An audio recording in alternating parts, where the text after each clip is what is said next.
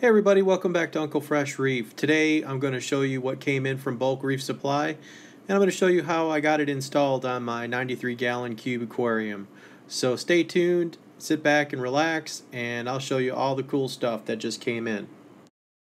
So as you're probably noticing, the play speed on the video is in slow motion. I don't know how I did it, but when I was doing the unboxing video holding the iPhone in one hand, it must have tripped the slow motion button. I don't know how it happened, but we're going to make do with what I have here, and it might be kind of comical, but I'll show you some of the images as quickly as possible.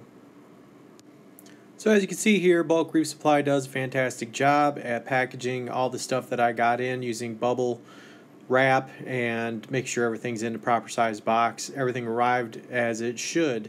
So if you're not a customer of Bulk Reef Supply, highly suggest you take a look at what they have to offer. They have great pricing, outstanding customer service. Okay, so the first thing I'm going to show you is this Spears 3/4 inch pipe True Union check valve. I wanted to get this because I'm getting an awful lot of water coming back into the sump area and running it very close to the top. So I thought this would be a good way to stop some of the water. And I'll give you a little heads up. It did stop it, but it did not stop all of the overflow water coming back down. So it did help out some. This is a pretty heavy-duty piece, very well put together, and with the Union, I can detach the pump at any time I want. So I'll give you a look at that in a future video. Okay, the next thing I got is going to be these Eheim True Temp 150 watt heaters. I went with 2 of them because I wanted to add some redundancy, and with the controller I'm going to show you, I knew that I would be able to have a fail-safe built in case one goes bad. I would have a backup. So the 150 is going to take care of the water volume I have in a 93-gallon cube, and for the low cost of just under $30, I'm going to go with 2 of them, and I'll show you how I installed it in just a few minutes. Okay, the last thing and the most important part of my purchase is going to be the Digital Aquatics Reefkeeper Lite Plus. I went with the Reefkeeper Lite Plus for a couple different reasons. One, it was going to do everything I needed it to do, and 2, it was going to be the cost. Where the Apex does just about everything you could want it to do and more, including send text messages and have internet access with the Fusion interface, which is really super cool.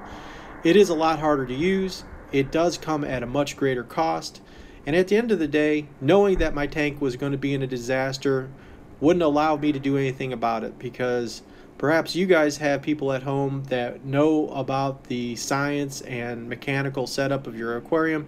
I don't. So realistically, all I had was somebody that was going to be able to clean up whatever mess happened because I did something wrong or something broke. So the Reefkeeper is going to do everything I wanted it to do.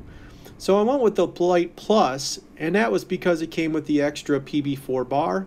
It also came with a pH probe and the Lab X module. So with the Lab X module, it's going to give me 2 ports on the bottom that's going to be able to control a float valve. And this was something else I wanted to add in for some more redundancy and safeguards into my system. So we'll take a look at that in just a minute, but here's the Reefkeeper Lite Plus box that I got in. I got it for $289, and I felt like it did a pretty good job of doing everything I needed to do and was a good value for the money. Reefkeeper's been around a long time, and I felt pretty comfortable with it. Another shout out to Tyler at Bulk Reef Supply. When I tell you I wore him out with questions on this, I can't begin to explain the amount of patience and he had answering all my questions. He has a 93-gallon cube and is running a Reefkeeper on his, so it really helped me make this decision having somebody with practical experience.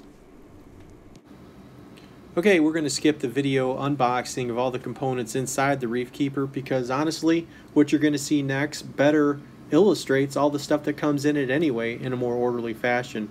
But first, this is what it looked like before I installed it. This is a 1/2-inch birch painted piece of plywood that I installed on the inside of the welded aquarium stand to mount all the electronic hardware on. Okay, check it out. I've got everything installed here and it looks great. Everything's neat and organized. Inside the sump, I got the eye temp probe and the pH probe. It's going to help me out to keep the tank more consistent. My JBJ auto top off, my refugium with my refugium light, a little bit of Chaeto that came with my copepods that I put in there, and my auto top off with my Tom's Aqua Lifter. This is a custom acrylic float valve setup that I did, and some of my manifold and Herbie overflow. And going around to the back side, you're going to see all the wires that I was able to keep neat and organized with some clips and zip ties and electrical tape. On the back, as I mentioned earlier, my dual Eheim heaters for some redundancy and safeguard against anything or any type of failure. Going over the top of the tank, I got my ice cap gyre. So that's it, guys. Thanks for tuning in. I really appreciate it, and we'll leave it at that. Take care, and I'll see you next time.